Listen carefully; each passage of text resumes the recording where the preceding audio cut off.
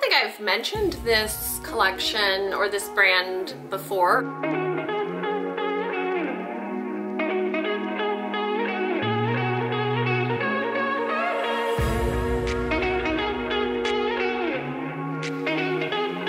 It's my favorite time of year. It's the time that we dive into the runways, the trends, and all the things I'm loving for fall. Welcome to my closet, my new home base to talk all things always play dress up. And like I said, one of my favorite things to do is dive in to each new season's runways, the trends, the inspirations. And this season we're going to talk about a few highlighted trends that I saw a lot of and that I'm really loving, and really look through the inspirations from the runways, ways that I've worn it in the past, and even some archived vintage images to inspire that trend that's happening right now.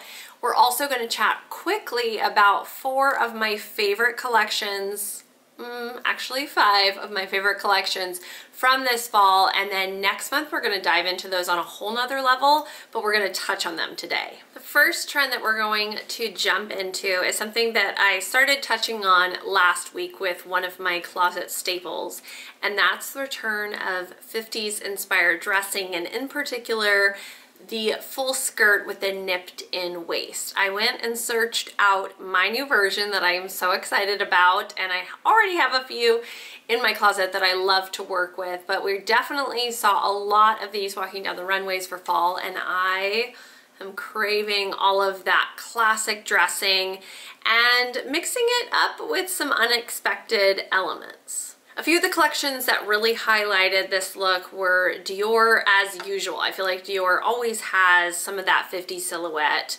We see the more dramatic maxi full-length skirts, the really nipped in waists. I loved their use of button-down shirts and tights with Mary Janes, and then adding in some leather. And there's a cool mix of kind of dark romanticism with that very classic feminine silhouette of the 50s. I also really loved Bottega Veneta's version of this in the form of dresses. So those 1950s dresses with the, you know, a little bit bolder shoulder, really nipping in at the waist, and then that full skirt that really almost hits at the ankle. There's something so sophisticated and chic about these dresses. I really love how Balmain used the 50s trends in their collection as well, even with some incredible hats. You know I love a great hat. So more pillbox.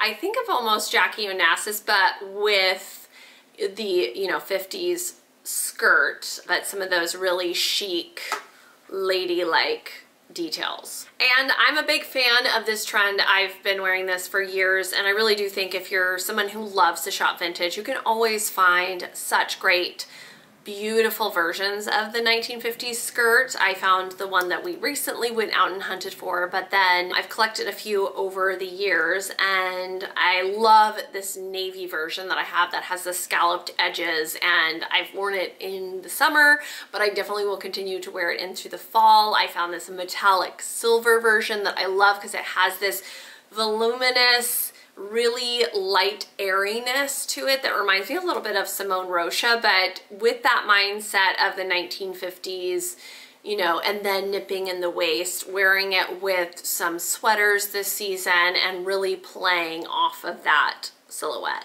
And we can't forget the #1 icon here at BJONESSTYLE, which is Carrie Bradshaw. She is always wearing the 1950s silhouette, and I love how she mixed it in with menswear, with trench coats. I also loved in the new series how she wore it with a dress opened up and a shirt underneath and a big straw hat. And if you're looking for somebody with inspiration for this look, you should definitely check out Jenny Walton. She's been on, you know, the fashion scene, the street style scene for a really long time, and is an illustrator. She is always wearing that 1950 silhouette, and I feel like she's a great representation of the look, and you can get so much inspiration in different ways that she wears it. I always think of Audrey Hepburn when I see her style, but she gives like a new modern twist to everything. And this is a little bit of the departure from the very chic tailored version of the 50s, but Molly Goddard did all these really poofy, beautiful you know, 1950s full tulle skirts and dresses, and I just loved it. It felt so playful and whimsical, and she paired it with,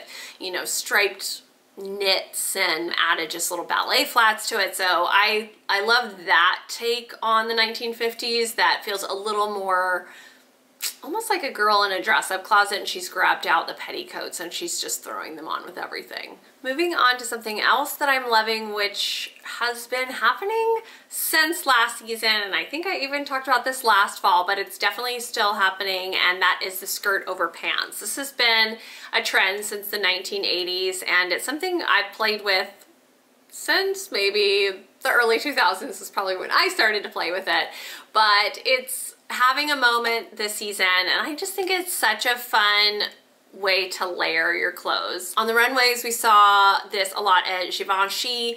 This had kind of a cool, tough moto spin on this trend, seeing a lot of like dark tones layered on top of each other with cool metal details and lots of different lengths of skirts, skirts with slits in them and then layered over pants.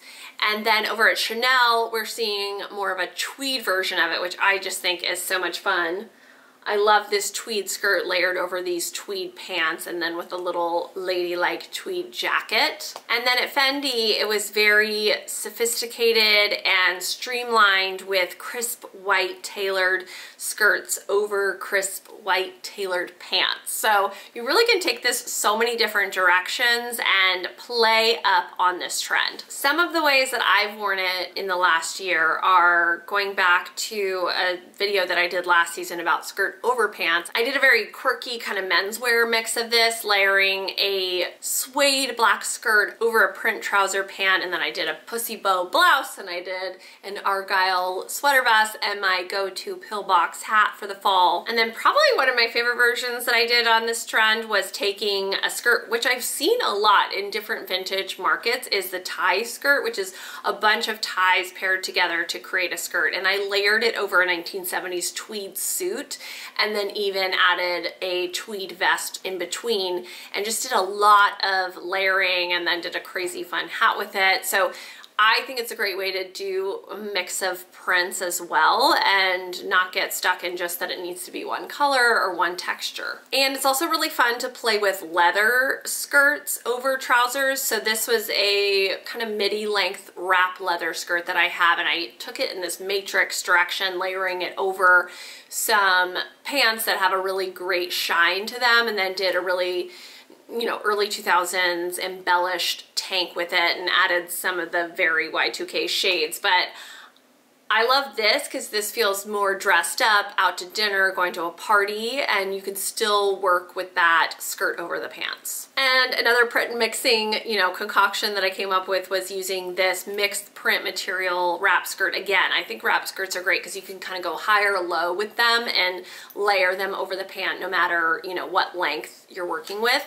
And then I just did a lot of print mixing, piling a bunch of different options together and even adding a tie. And then one other way that I think is really fun is taking a tutu skirt, which I've worn a few different ways, taking this sheer tutu skirt that I found at Crossroads, and I've layered it underneath a suit, a polka dot suit, and then I've also done it with some 1970s plaid pants and, you know, like a trench style jacket. So that's another fun skirt that you can do over pants, is using more of a tutu skirt. And I really just have had a ton of fun playing with this trend. As you can see, I've worn this style a lot of different ways, and I think this is a great way to do some fall layering, and then you can layer the top up depending on the weather that you have outside.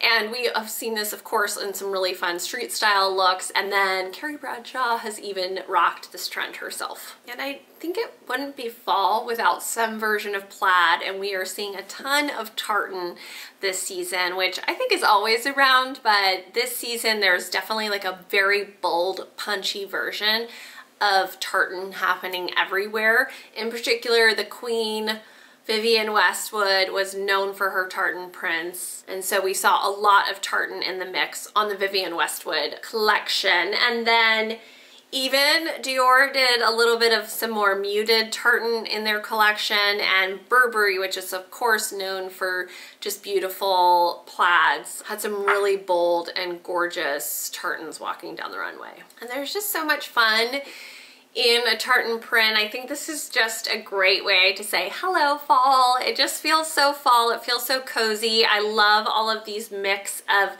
colorful tartan, even doing some mixed print tartan, so wearing different colors of the same tartan is a really fun way to explore this trend.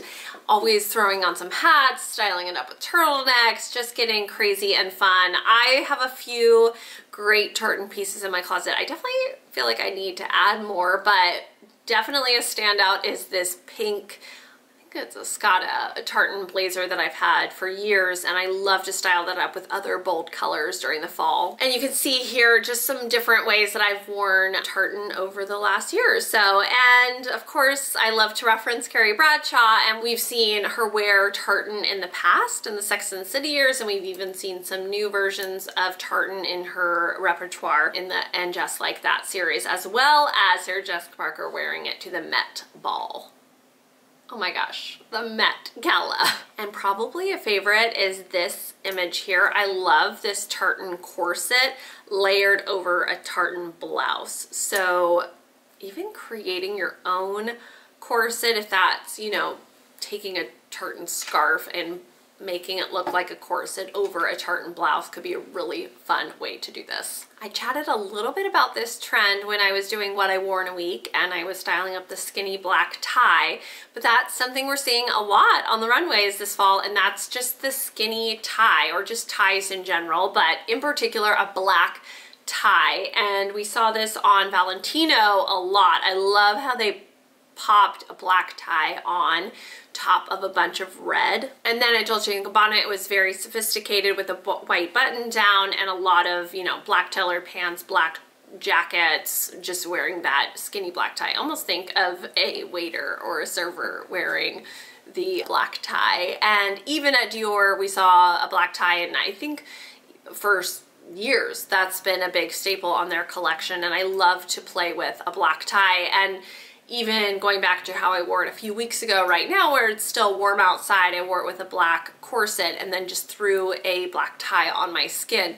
But of course, referencing some of the, you know, kind of archive images from different editorials, black ties have been a styling accessory forever. And I really loved on Alexander McQueen's collection, worn with more of a corset and a white button down, and then the black tie tucked in to the corset. I think that's such a great little styling note to add into your fall dressing. And even just looking at some of these different images, there's so many ways, even just how you wear the tie can make a difference. You can wear it really loose, you can wear it in the button down, really, you know, tied up tight, or, you know, tucked into your pants, tucked into your belt. So really just think about different ways to wear it versus just one way of, you know, putting it on with a button down. There's lots of ways to play, and each one is going to make a different statement. And the last trend I want to talk about is definitely maybe more daring. I think it's really fun. I don't know exactly when or where I might wear it, but I just love it. It's the pantsless trend, and it's just the micro short, which I think one reason I love this is because most of these looks are paired with a tight. And so I kind of like that. Maybe it's the dancer in me who wants to be in the ballet unitard, and then you've got on your tight still. I don't know, something about that. I just really love it. I loved the version of it on the runways of Vivienne Westwood with the really great suiting look all tucked in, and then that pillbox hat with the bow on it and the boots. I don't know, it just was so cool. And Miu Miu, of course, did a lot of this. It's almost like this secretary look, but then as if her skirt is missing for some reason. And I like that there's tights pulled over. It's like it's underneath the little panties, and then it's pulled over the sweater tucked into that. And I mean, think back to Carrie Bradshaw on the runway when she did her little runway show, and she was wearing those little, you know, sequined panties with the blue, you know, jacket and the corset underneath. I don't know, it's fun. Maybe I'll explore it. If not, it's just a fun little inspiration There's something really magical about it. And then I'm going to brush by some of the collections that are my absolute favorites for fall, because we're going to dive into these even more in October one by one. But we've got to get our brains buzzing, get excited, and if you want to do your own research, you can. But first we're going to start off with one of my favorites, which is Andreas, I cannot say his last name, Andreas Kronhaller collection for Vivienne Westwood. The collection definitely was an homage to Vivienne herself and everything that she was known for, with the corsets and the nipped waists and the ruffles, the crinolines, the off the shoulder, the knee-high boots, just all the drama that is Vivienne Westwood, and just definitely some punk elements in there. But every single time I see a collection, I fall in love with it. I think there's the character in me that loves Vivienne Westwood, and she beat to her own drum and really just did her own thing since the very beginning and never really followed any trend. She just stayed true to who she was.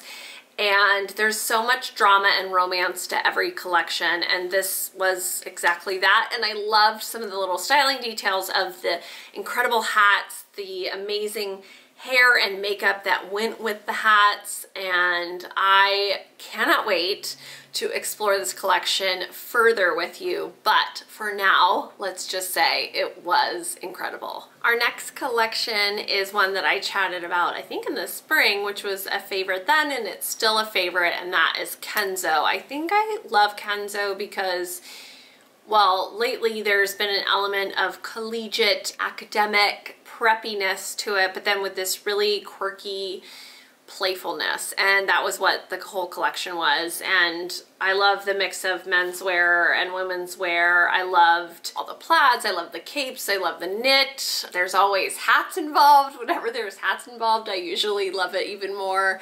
And it feels like I might be at an Ivy League school and, you know, having magical days with crisp air outside, drinking pumpkin spice lattes and cheering on maybe a rugby team. I don't know, but I love the collection and I'm excited to dive into that one in October. I don't think I've mentioned this collection or this brand before, or maybe it's been a while, but I loved Etro for fall. It is all the 1970s bohemia, but like very bohemian chic. I think of Bianca Jagger. There's a lot of mix of great prints. There's the wide leg 70s pants. I loved the jackets with this kind of scoop detail to them, which I happen to have a tapestry blazer that has that style with some like toggle buttons. I am just a sucker for this entire collection. I loved the mix of tweeds and prints and colors, and there's, you know, some pussy bow blouses in the mix. And one detail that I noticed and I started using earlier this year was kind of taking a scarf and wrapping it around more of a choker style necklace and kind of having it in the back and then tying it here and letting it be almost like your choker is held up by a scarf. I just loved that detail from the Runway show. So this one is a favorite, and it's kind of made me fall in love again with that 1970s jet set vibe. This was a repeat collection for me. I probably talked about this in the spring, but it is the fall runway show for Bodhi. And normally Bodhi is a menswear brand, but Emily Bodhi, who started the brand, has expanded into women's wear, and fall was her first dive into women's wear. And I love the menswear and the women's wear. I'll wear it all. There's a sense of Americana to it. There's some influences of 1940s and even 1920s. I love the romantic feel of this collection and all the use of, it's like this great mix of feminine and masculine with bows and, you know, embellished pieces, but then great trouser pants. And I love the skull caps. I love the embroidered jackets. I want to be on the coast in, I don't know, Rhode Island, set in 1923, wearing this collection. That's what it makes me think of, and wrapped up in a great quilt. So this is all the dreams I feel like I'm escaping into another world and another time with this collection. And the last is Gucci, which Alessandro Michele is no longer designing, which I loved what he did with Gucci, and he made it so quirky and so fun. So I was so interested to see what was to come. And I really loved this fall collection. It is a departure. There is still some elements there that are from, you know, those Alessandro years, but it's definitely more, I don't know, cool girl, sexy. It's got a 90s influence to it, but I still fell in love. I love this collection. I don't know, I just like some of the styling details, the quirkiness, the use of colored tights with sheer almost slips over top those colored tights. I loved all the little sling back pointy toe pumps. I loved the, you know, empire waist full dresses and the weird, you know, asymmetry of like 2 big earrings over here and none over here. I don't know, I loved it. I loved it. I loved this collection. I feel like maybe this is that super fabulous, cool friend. I feel like all of these collections, and we're gonna maybe dive into that in October, feel like we're all a group of friends in college. I don't know what year, but they're in New England. And this one is like the little bit mysterious, smoky-eyed, she was dancing all night, but always looks fabulous. It's a little bit messy. It's a little bit pulled together. There's glitz and glam on everything. There's something probably falling off. I don't know. That's kind of the character that's starting to brew there. And I definitely feel like this collection is the girl who danced all night long. Woo! And is wild and free. I don't know. That's what I'm feeling. So I think I'm going to take all of these collections and create kind of characters from them with the trends and all the things from the runways. I just love to think about clothing like you're dressing a different character every day. And I think that's why I love and think costume designers are the coolest, because to me, they tell a story through clothing, and I think that's what I love about fashion, is telling a story. I like to live outside reality with my clothing and just wear something as if I'm creating a character and I'm going into the world that I want to go into that day, no matter where I'm going. And so I think next month we will dive more into these collections and embrace those characters and thrift for them and vintage shop for them and style up some looks. And I don't know, we're just gonna play around with the characters, which I always love to do. So definitely tune in October for all of that fun. But these are the inspirations, the trends, the runways, the collections that I love for fall. I think no matter what, I always come back to the ones, to me, that, like I said, are more character driven. They have more to them, and they feel really playful and whimsical, and that's what draws my eye, and that's what gets me excited. And I do love this boost every season with, you know, kind of diving into new inspirations, and it just gets me excited, and I go into my closet with new ideas and taking some of those, you know, trends that I mentioned in the beginning and using some of those little styling ideas to just refresh how we wear our clothes. But I'm excited. I feel like I really have all the fall inspirations in my brain now, and I can really play with them. And next week we are going to head to the thrift stores and see if we can find some of these ideas, but I can't wait.